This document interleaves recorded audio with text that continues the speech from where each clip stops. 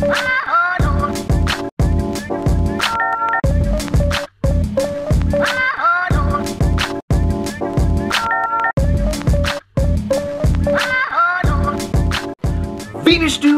to the Amish Roadshow. My name's Seth Doctor, and today I wanted to take you down to meet the great guys from Penny Dutch. Penny Dutch is a local clothing company, mostly focused around alternate sports like skateboarding and things like that. Great group of guys. I met them online. I liked their t-shirts. I started talking to them, and then I had the opportunity to go do a community event with them the other Saturday. We were cleaning up a local park in Reading. We'll talk about that in the interview. But this is just a great group of guys, very local-minded, very cool, and I wanted to interview them and let you guys know about them. Check out their t-shirts at pennydutch.com, and let's check out this interview.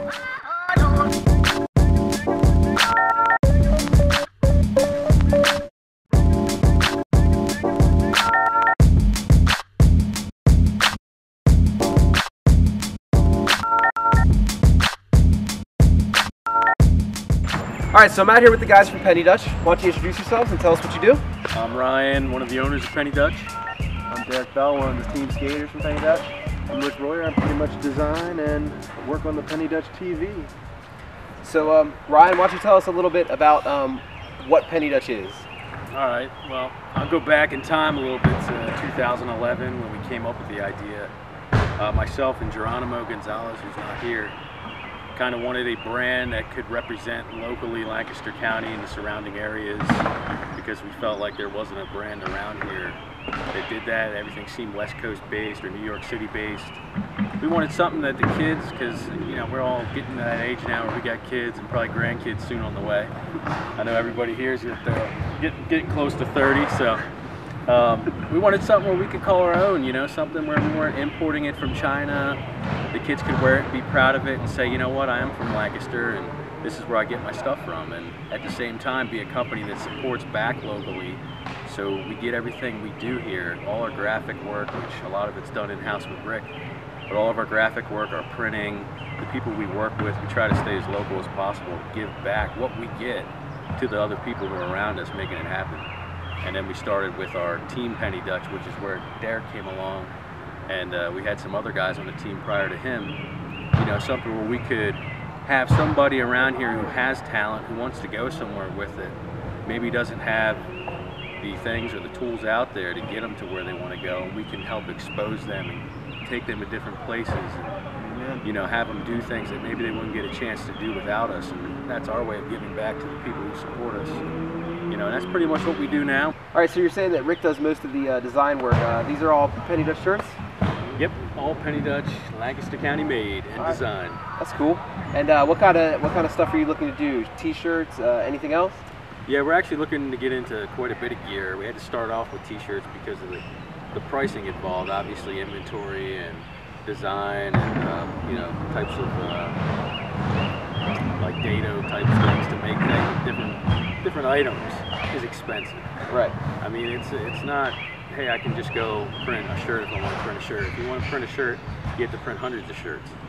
So in order to get the sales base and the audience for it, you had to make sure that was there first. Because I can't just print a shirt because you like pink and he likes blue and I like red. Right. We had to make sure we were strategically making the shirts that we knew would sell, and that's kind of how we started it. And then we can move into other things. We're currently working on our skateboard, which has been time consuming. And then we have hats that are being embroidered as we speak. And then we have a bunch of other things. We want to do board shorts, backpacks, we do stickers already. We want to do more stickers. And, you know, other types of shirts, tank tops, long sleeves. We do hoodies now, but obviously it's summertime, so, you know, we'll save those for winter. But, I mean, we want to jump into everything. Yeah. All right. And you said that Derek here is on your skate team. Tell me a little bit about that. Well, let's see. We met up at Field of Screams 2012. I was just there skating one night and trying to compete and live it up. And these guys came across me. I was a decent rider, and they talked to me, sat down, and talked about maybe possibly having a skate team to work. So I was like, all right, I'll leave my name and number, and hopefully something comes out. Well, like 3 months went by, you know, they hooked me up some gear and stuff, which I'm impressed with. I still rock it to this day. I love it. Especially that. And now they gave me a call a few months ago, and Ryan Blue's like, hey, I'm still interested in that skate team. I'm like, heck yeah, man. He's like, well, be welcome to be part of a Penny Dutch skate team now. You know, just keep it up and keep supporting us and rock out and skate your heart off. And he was like, all right, this is the way I do it, and just love supporting them. And there's actually put another whole nother level aspect to skateboarding for me. Just gave me more respect for myself and to the sport alone. Cool. I have to respect what they're doing, giving back to the community, and keeping it local. Cool, man. Have to respect. Cool. And then actually, that's one of the ways I found you guys was on YouTube through your what's it called?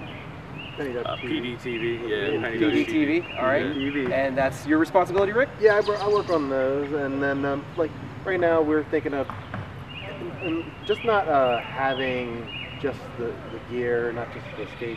We're like, let's entertain. Like sometimes shirts don't sell themselves. Yeah. But it's like, let's give people something back where it's like, oh, Penny Dutch is more than just a teacher, or they're just more than a skate team. We can provide entertainment.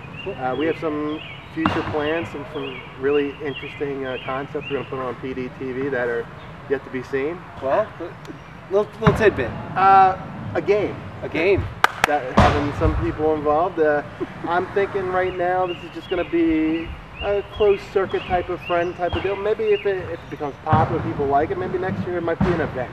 Who knows? Cool. Cool. Definitely cool. So where did Penny Dutch come from? Like, what's the name? Like, I've seen your T-shirts with the penny with the Dutchman on it. Yeah. Tell me a little bit about that. All right, well, obviously Penny Dutch is short for Pennsylvania Dutch, for the area we're from. The guy on the penny, that's who we call the original Dutch master. Why we call him that? Because Dutch master sounds cool and people think the name's catchy, and we didn't want to call him the original Amish man because we just thought that was too trendy. Doesn't have that ring to it. Yeah, it doesn't have the ring. So we came up with the original Dutch master. It's actually a character that we've seen in person before. Obviously we're not going to expose who he is because he doesn't want to be exposed, but we took his likeness, turned him into a cartoon. We had him designed and put on the penny. Penny, hence the first part of our name, Penny Dutch. You know, just took the penny and rolled with it and kind of turned it into our secondary logo type thing, and that's how we came up with that. That's awesome. Yeah. And I'm going to be putting, at the end of the video here, I'm going to be putting some footage from a recent community event that you guys did. You want to tell me about that and kind of what your vision is for community outreach? Absolutely. I mean, obviously we're from the area. We grew up around here. We're not strictly associated with Lancaster. That's just where we chose to base our company from. We're all from the area. We all grew up in Lancaster County, and you know, we support them. But we reached out to a bunch of local communities who are in the area in central Pennsylvania or Pennsylvania Dutch country and said, we got guys available. We know that the area needs help. Not enough people give back and volunteer. It takes too much, and you can see just from putting on that project how hard it was to get 10, 12 people in one spot at one time to give free time to help somebody out. So we thought we would help out by organizing that for an area that needed it. We reached out to the city of Reading, the city of Lancaster, and just said, hey, do you have an area that needs attention that we can help with? Something for the kids, something like a park or something like that, or a public area. Reading came back to us first and said, hey, yeah, we have a perfect spot. Found this park over in the southeast section of the city, which is, if you're from the area and you know Reading, that's a really bad section of town. It's probably under supervised, under patrolled by the police. It's obviously low poverty. People just don't seem to care about it as much as they should. Obviously as much as you would a downtown section. So we knew that was the perfect place for us to go and help out. Visited there a month beforehand, just stopped in like every other week or so, talked with the kids who were there, talked with the adults who were there, find out what they needed most, what they wanted to see changed. Really hit home with us because after meeting those kids and knowing that I live in a place where my kids can go out and shoot a basketball and not have to worry about stepping on a drug needle, not have to worry about seeing used condoms or beer bottles or just the crap you shouldn't see at a kid's park. I felt like, hey, we need to do something about this, and it really hit home personally another level with me that I wanted to do something about it. And that's why I reached out to our crew and just said, hey, we need to get our hands around this and get some volunteers involved. And we had some great support from, you know, Isaac's Deli in Lancaster, which has branches all around central PA, helped us out financially, gave sandwich coupons to the kids. Home Depot and Lowe's helped us out with materials and equipment. The Reading Royals in Reading donated season tickets to 2 families, which was awesome. And then we had obviously tons of volunteers. You know, you came out from the Amish Roadshow, which was awesome to help out. We had local families there helping out. My family came and helped out. You know, we had friends that came out and helped. You know, not as many people showed up because it rained that day, but you know, enough came out to make a difference, and it was huge for us. You know, and we hope to do the same thing in Lancaster soon, and probably it's going to be a lot bigger because the name got out, the activity got out, people saw what we can do, and now it's going to be even bigger, I think, the second time around. Cool. Cool. Well, hey guys, it was great. Thanks for talking to me. And let's check out some skating and check out some clips from the community project. Team Penny Dutch. Dutchy Fresh.